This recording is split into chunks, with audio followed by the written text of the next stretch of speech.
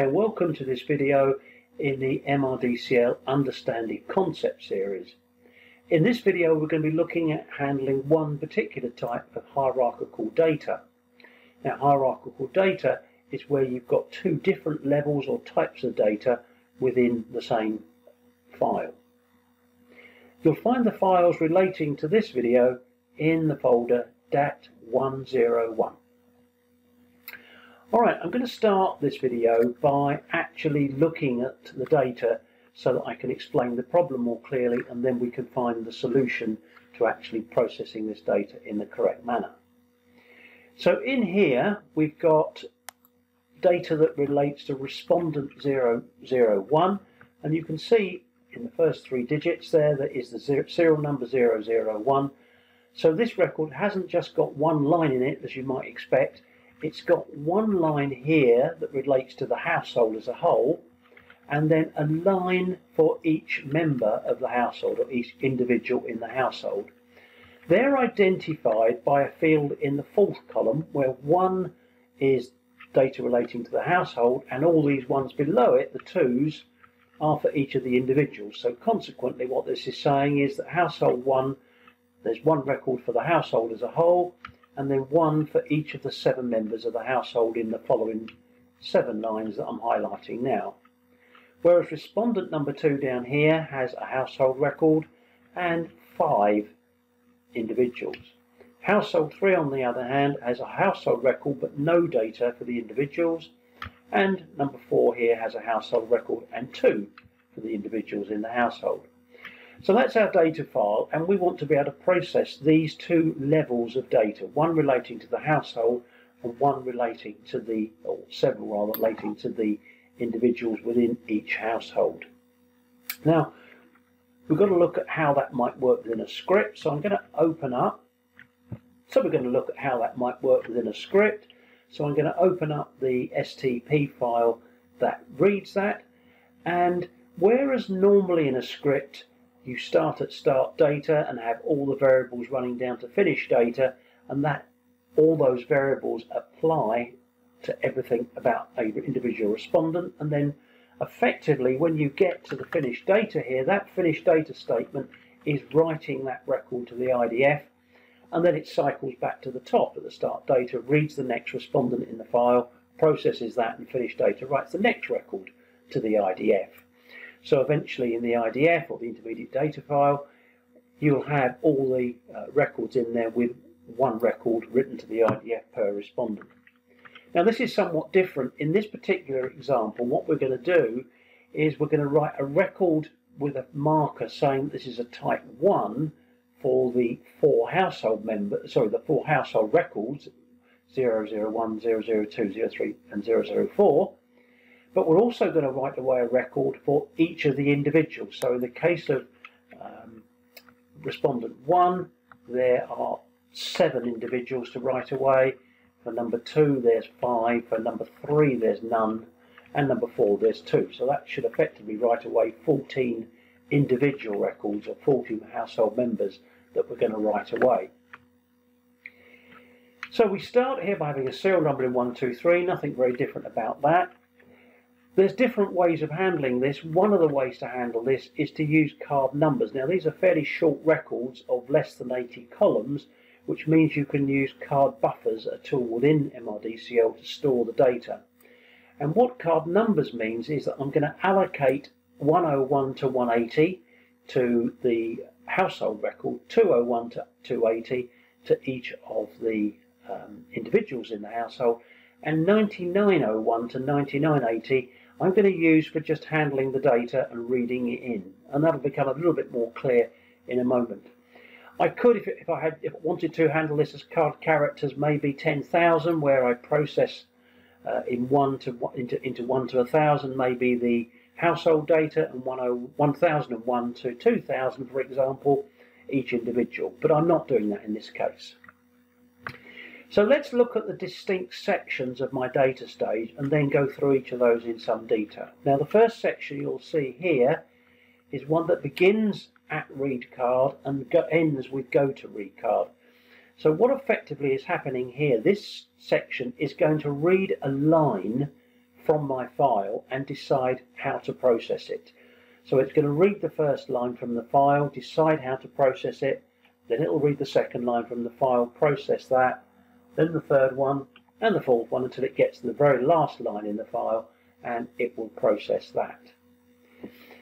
How will it process it? Well, it's going to have a statement in the middle here. We'll look at all the other statements in this section shortly, but it's going to say, depending on what's in 9904, if it's a 1, I'm going to send it to the household section. I'm going to put it in 101 to 180, from 9901 to 9980, and go to the household section. If it's a type 2 in column 4, I'm going to put it into 201 to 280 and send it to the individual section of the script below. And we're going to go through that in a little bit more detail in a second. Now we've got a section of code that relates to the household, and this is reasonably easy to understand. This is basically saying these are the variables here that apply to the individuals and everything about the household in total and the individuals within it. So this is their social economic group, A or B, and it's coming from 105 codes 1 and 2, and of course the region has been picked up from 106, so that's putting people into north, central and south. So this data in the household part applies to not only the household as a whole, but every individual within it. And at the end there you can see there's a go to read card to work out how to go next, but we'll come to that flow in a minute. And then we get a section down here that relates to the individual, and all this information here relates to the individual and what their preferences were, what types of film they watch and how often they go to the cinema. So that's going to be processed as the individual record. And then down the end here there's a section where it says done, and that's going to accumulate the total number of visits to the cinema that household makes between the people in that household. And that's in what's called the done section at the bottom, what I'm calling the done section at the bottom. And then we're going to finish the data and we're going to go into some tables. We'll look at those in a little while.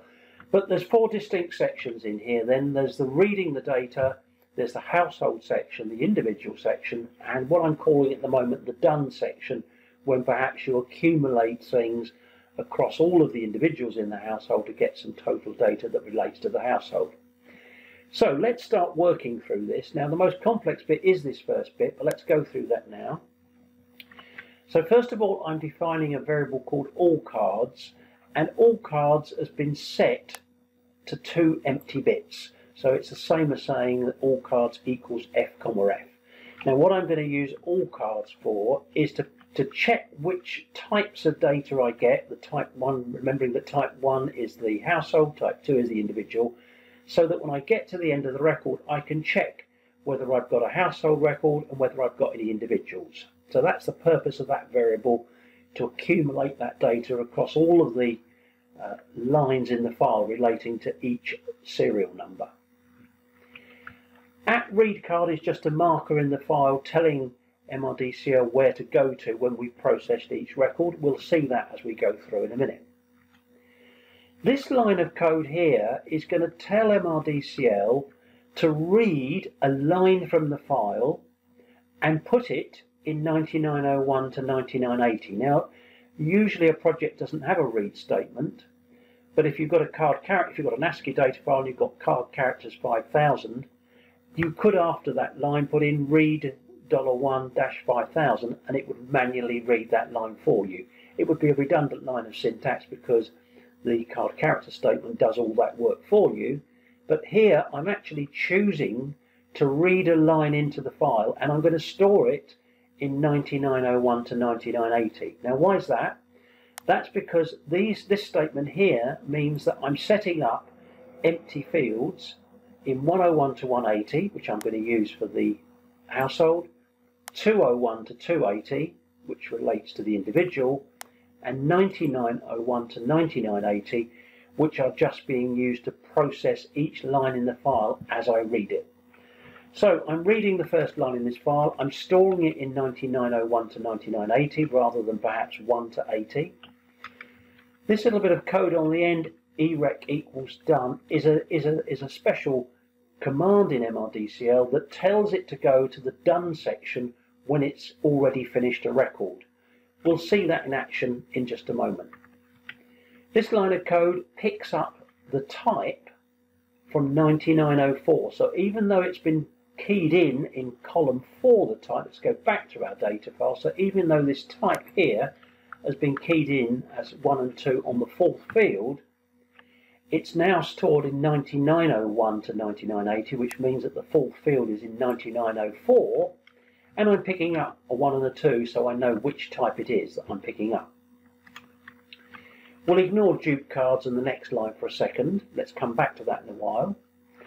In all cards, what I'm doing here is I'm accumulating all the card types that I've got as I go along, all the card types. So this card for the first record will be a 1. All cards, if you remember at the top here, starts as empty. And so what it's going to do in all cards, it's going to accumulate all the card types that it finds, or all the types it finds for respondent number 1, first of all, and then number 2. So as it's read in the first line, it will set all cards to 1 because this card is 1 as well at this stage.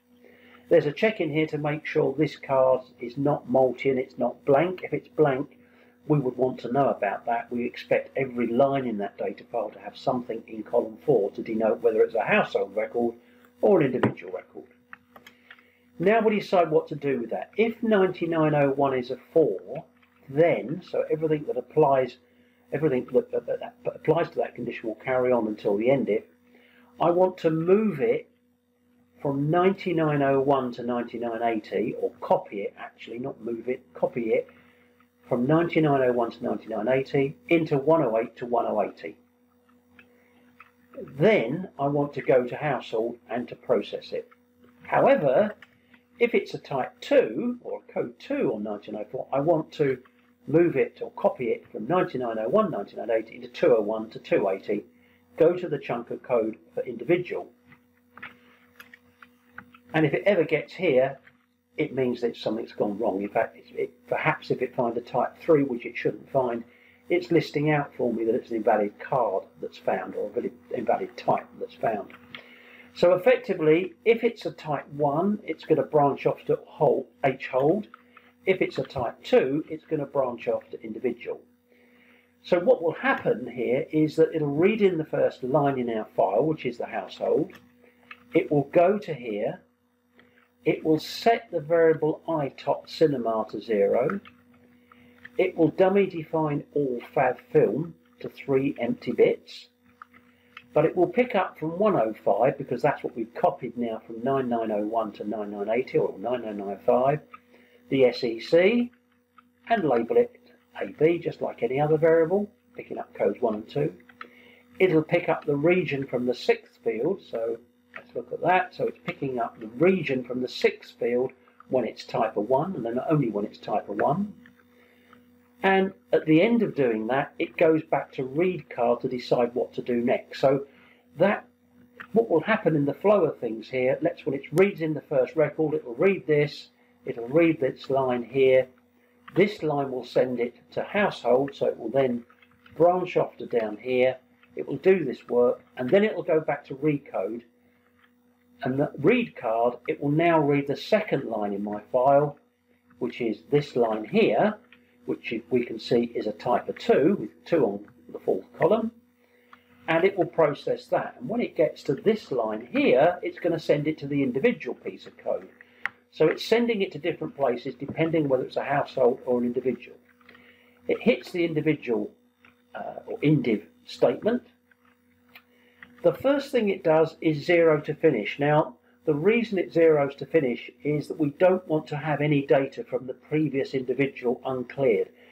Variables only get cleared by default when you go through finished data. So if we have something hanging over from the previous individual, when we're on to the second and third individuals, we would, if we're not careful, hold data from the first or second individual as we go into the subsequent individuals. So 0 to finish is something you always should have when it's possible that a level has more than one of that type. So there's only one household record, but as we noted earlier, they can have any number of individual records.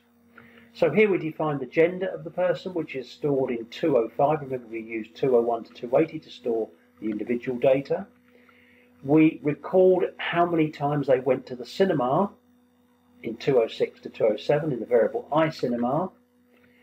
We accumulate in I top cinema the number of occasions they went to the cinema. So this is going to be the total visits by the family to the cinema. So if respondent 1 over here says that they went 3 times, the next one went 2 times, the next one went 5, and so on, we would be adding that up and saying, well, at this stage it's 3, with these 2 it makes 5, with these 2 it makes 10, this one's none, and so on, and would get a total for the family coming out in ITOP cinema.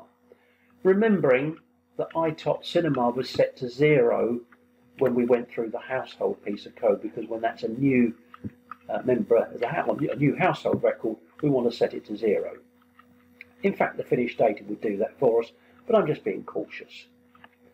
In here, I'm defining from iCinema how many times the individual goes to the cinema. So this is the individual now, not the total in the family. And then I've grouped it as none, once, twice, 3 to 5 times 6 to 10, and so on. In FabFilm, we're picking up their favourite comedy, their favourite film type: comedy, romantic, and other. So that's the data in column 8 of the individual record. And here we've got or defined all Fab film types. So again, across the family, we can find what film types they like as a family. So if 3 members of the family like comedy, nobody likes romantic, and 1 likes other, all Fab film, after it's processed all the individuals for that family, would be set to true for comedy, false for romantic, and true for other. So that's all Fab film. Now we're going to set a variable called level, and I'm setting it as false, true. So what that means is that nobody goes in the first category, but everybody goes in the second. And I've labelled it household and individual. So what effectively we're doing here, we're saying as we're in the individual piece of code, I want to force them into the second piece of code, a second bit of the variable for individuals. I'm labelling it, and I'm writing it away. Now, once you've got a write command, the write command replaces what the finished data statement does, and that's choosing what to write away. So that write command is going to write away each individual, and it's going to write away the value of level equals 2 for each individual. Now we come to the done part of code. Now, how do we get to done? Well, I mentioned earlier that done's a rather magic piece of code in MRDCL. What that's saying is, if it reads a record in and we happen to hit a new serial number or the bottom of the file, hold that record or hold that line in the file and finish processing the previous one. So what's happening here, if we look at our data again, it's reading this line and it's going off to the household code or the H hold code. It's reading this line and going to the individual and writing the individual away. It's doing the same for the second member of the individual. It's writing that one away, and the next one, and the next one, and the next one. So we read in the 7th member of the household and write that away. So at this stage, at the end of processing this line, we have 7 level 2 records written away. And then it comes to this line and it says this is a different serial number. So because it is, I'm going to branch using erec and go to done. And I'm going to hold this second respondent just for a moment. So now it goes down to done, and it processes the end of respondent number 1, and it says top cinema, the total number of visits the family made to the cinema was picked up from iTop cinema as 0 to 20 and greater than 20, and there's the labels for that. Also here at the end, it's making a check, and it's saying that if all cards is not 1, there is no card 1, and that's an error. So we should always expect everybody to have a household record, although we may have no data for any individuals in the household. Now we define the level variable as true for the first bit and false for the second, and we write it away. So effectively what we've got here now at this point is we've written away a level 1 record for the household as a whole. So actually respondent 1 gets written away 8 times, once for the household and 7 times for the individuals in the household. I missed one thing earlier, and that's what this is doing, and this is checking we haven't got a duplicate card. So this is saying that all cards and this card, that we would expect dupe card to not be blank, and if it is, to be blank, and if it is, it's an error. Now actually I think here, as 2 is duplicate, if dupe card is a 1, it should actually be an error. So I should correct that and say if dupe card's a 1, it means they've got a second type 1, which is wrong for the same serial number, that is. So going back to our data, we can now, having gone through finished data, we can actually process this record. And I remember I said that it held over that record. It now can proceed with the second respondent, and it can decide, okay, it's a household record, branch to the household, go through, read in the other members of the household, branching to indiv each time, and writing away the household at the end. Whereas with respondent 3, it'll never get to indiv because there's no individuals in the household, there's just a household record, and on it will go. So that's how it's handling that data. Now let's look at what it's doing in practice. What I've done now, if I move down to the tables, you'll see some interesting things. So the first thing you'll see, and this is just something I always do, I call my first table, when I've got levels of data, I call it table 0. You might call it something else, but I call it table 0. And that table gives me a table of what levels I've got in the data, or analysis of the variable level. Let's run it, and let's see what we've got. And this tells me that I've got 4 household records, which I know is correct, and I've got 14 individuals. The percentages are irrelevant, which is absolutely right, because I've got 4 different serial numbers, 1, 2, 3, 4, and if I remember correctly, respondent 1 had 7 individuals, respondent 2 had 5, respondent 3 had 0, and respondent 4 had 2, which gives a total of 14 individuals in the household. Now let's return to the script and look at the tables. And now you can see my tables are filtered on level for different chunks of code. So here I'm saying unless it's a level of 1, so unless it's a household record, I could have said if level not 1, go to indivs. So unless it's a level 1, I don't want to process the record, because remember on the IDF I've now got 18 records, 4 household records and 14 individuals.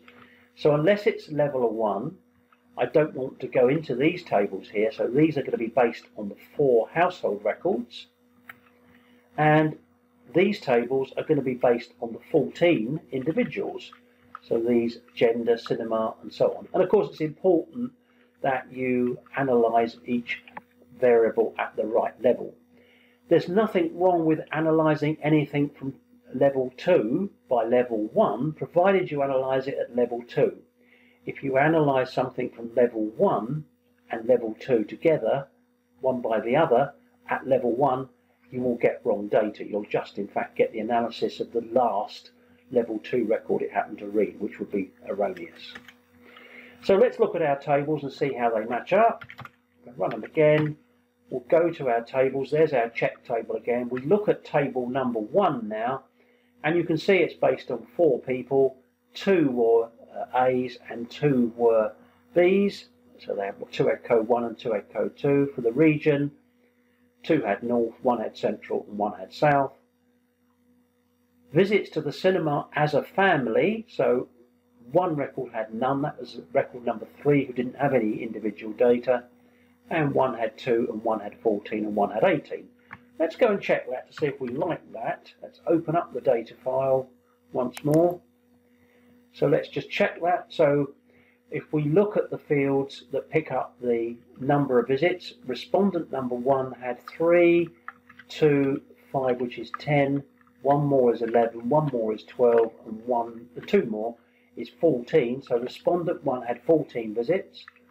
Respondent 2 had 10, 5, 1, 1, and 1, which is 18 visits. Respondent 3 had no visits, and respondent 4 had 2. And if we take that back to the table, That looks absolutely correct to me. There's our 4 respondents.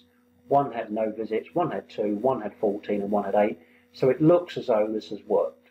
And you could perform a similar check to check that the film types that are liked amongst any of the family members would tie up with the data in the same way.